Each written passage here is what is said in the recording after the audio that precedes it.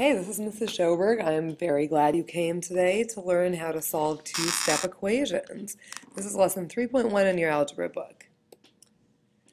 Okay, you should have a little bit of experience with solving equations in the past, so I'm wondering if you remember how to solve the equation 3x plus 7 equals 13. Go ahead and try this problem on your own, and I'm just curious if you're going to get it right. Okay, so you want to pause the podcast, the screencast. Okay. If you got the answer x equals 2, you're probably kind of on the right track about solving equations. But I'm going to go over a refresher and then I'll show you formally how to solve equations like this. Okay, so when solving equations, there's several things that you want to keep in mind. Okay, your goal in solving equations is get the variable alone. You want to figure out what does x or y or n or whatever it is, what it equals. So it needs to be all by itself on one side of the equation.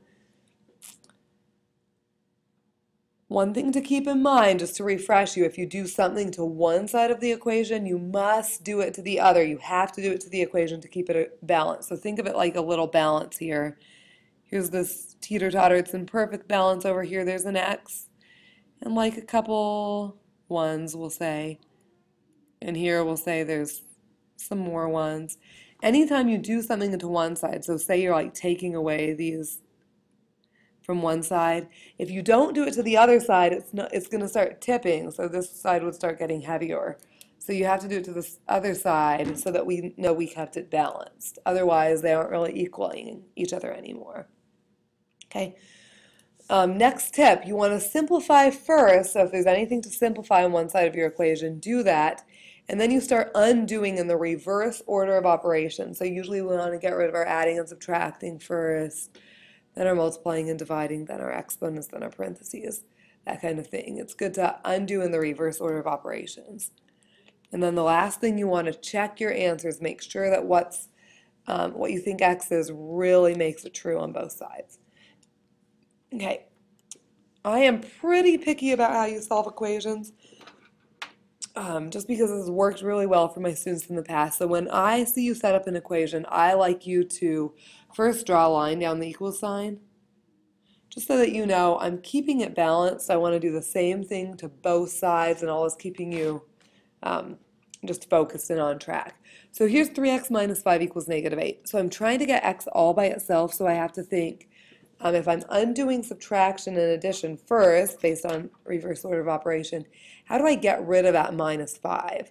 So we're trying to get x all by itself. So to get rid of a minus 5, I want to add 5, because negative 5 plus 5 is 0. That zeros each other out.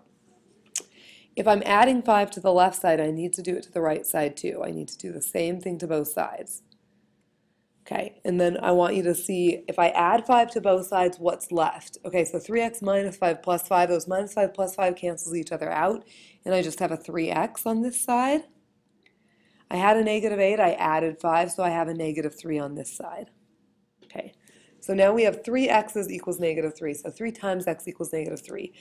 I'm still trying to get x by itself, so right now it's 3 times x. To undo multiplying by x, I'm going to divide. So if I divide both sides by 3 here, I got 3x divided by 3. So like say I had x, x, x. I divide by 3, I divide into 3 groups. I just have an x left in each group. And I have negative 3 divided by 3. I should have the answer of x equals negative 1. So that's what I think my answer is. It's now time to check my work and see if it really works.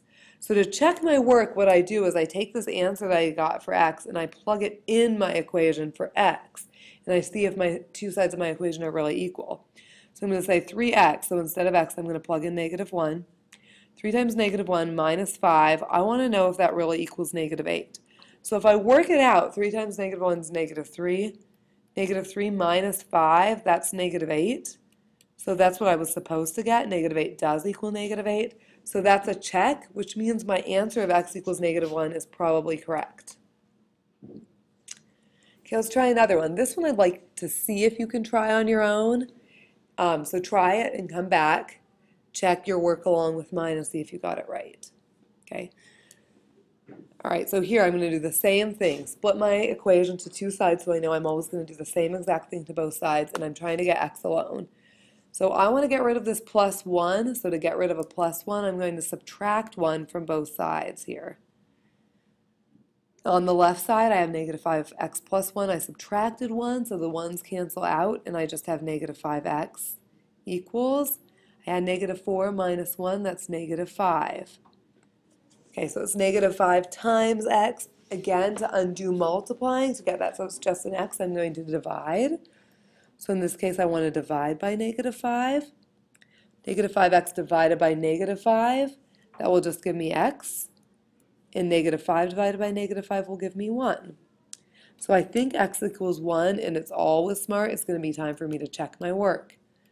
So negative 5 times 1, which is what I think x is right here, plus 1, does that equal negative 4? So negative 5 times 1 is negative 5, plus 1 is negative 4, and that's what I wanted it to equal. So that's good. My answer is probably correct. Okay, go ahead and give this one a try. From my experience in the past, problems that have division, they tend to give some of the students a little bit more trouble, but really we're doing the exact same process.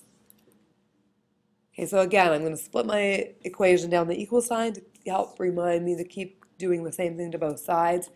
I'm going to start solving for y in this case. So it says y divided by 3 plus 5, and that's all equal to 13. Again, I want to get rid of my adding and subtracting first, so I'm going to subtract 5 from both sides. 13 minus 5, that gives me 8. Y divided by 3 plus 5 minus 5, those 5 cancels out, so I have y divided by 3 only. Okay, you have to think about here. I have y divided by 3. I want that to just be y. In math, how do you undo division? We're going to multiply both sides to get that to cancel out. So I'm going to multiply both sides by 3 here. Okay, 3 times 8 is 24.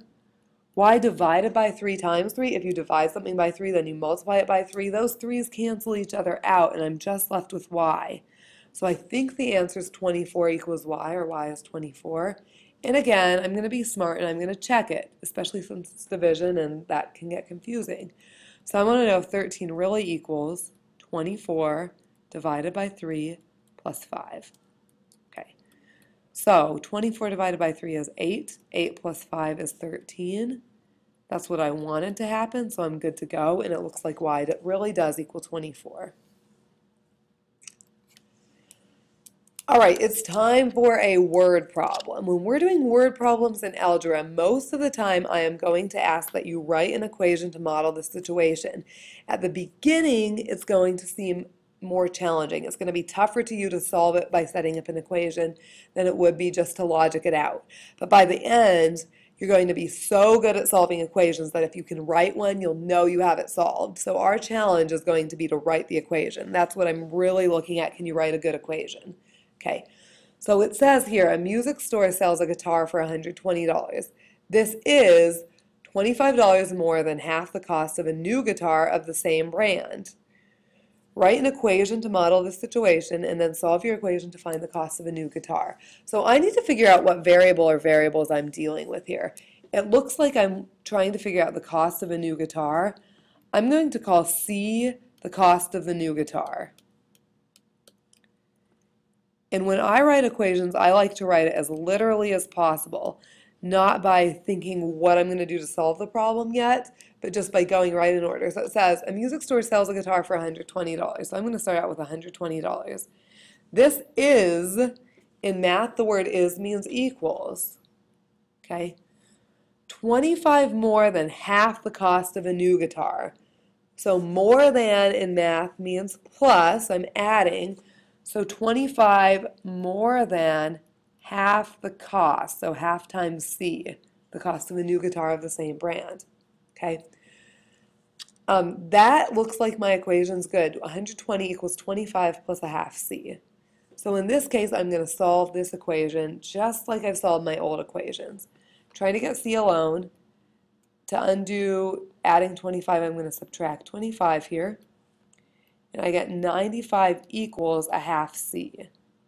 Okay, if I'm trying to get rid of multiplying by a half, I could divide by a half, but I hope you guys know that when you're dealing with fractions, dividing by a number is the same as multiplying by its reciprocal. So I like to just go ahead and multiply by its reciprocal right away. So here I'm going to multiply both sides by 2. And 2 times 95, that's 190. 2 times a half is just 1, so I'm just getting 1c or c. So I think 190 equals c. It's a word problem, so that's not a great answer. A great answer would be saying a new guitar costs $190. So 190 is in dollars, and that would be a good answer to solve it. Okay, let's look at another word problem. Okay. You order iris bulbs from a catalog. Iris bulbs cost 90 cents each, sorry. The shipping charge is $2.50. If you have $18.50 to spend, how many iris bulbs can you order? Okay, so again, what I really want you to focus on here is, can you write an equation or a function to model this situation? So you have to think what your variable is right away. So I'm trying to find how many iris bulbs you can order. I'm going to call n the number of iris bulbs, just because I don't really like the I variable. You could use a different variable if you want, though. And then again, I'm going to try to go very literal. So iris bulbs cost 90 cents each. So remember, when you're thinking about it, you have to pay per iris bulb. And then you also have to pay a shipping charge of $2.50. So I'm going to do 90 cents for each iris bulb. So 0.90 times the number of iris bulbs. Plus, I also have to pay $2.50 for shipping. And I have $18.50 to spend. So I cannot have this cost more than $8.50. I'm just going to set it equals $18.50 right now. Okay, again, I'm going to set up and solve this equation. Okay, so I'm going to start by subtracting 250 from both sides, and then I just get 0.90n equals 16, and it's 0.90 times n, so to undo multiplying, I'm going to divide, and I'm going to divide by 0.9 or 0.90. I'm going to use a calculator for that one. If 16 divided by 0.9, it's giving me an answer of n equals 17.7 repeating. Okay, so again, this is a word problem, so we need to think about what makes sense. I have 17.7 repeating iris bulbs. It's asked me how many iris bulbs I can order. So I have $18.50. I cannot go over $18.50, which means this is a situation where I should round down. So I'm going to have 17 iris bulbs that I can order. Even though 17.7 rounds more closely to 18, I can't go over, so this is a chance where I have to round down. Okay. Let's look at the last problem, which is using deductive reasoning. So we're going to do the same thing, but this time when we solve an equation, we're going to justify each step using some sort of mathematical property or reason why it can happen. This is usually a little bit tricky for people, but we'll practice it and see what you can do.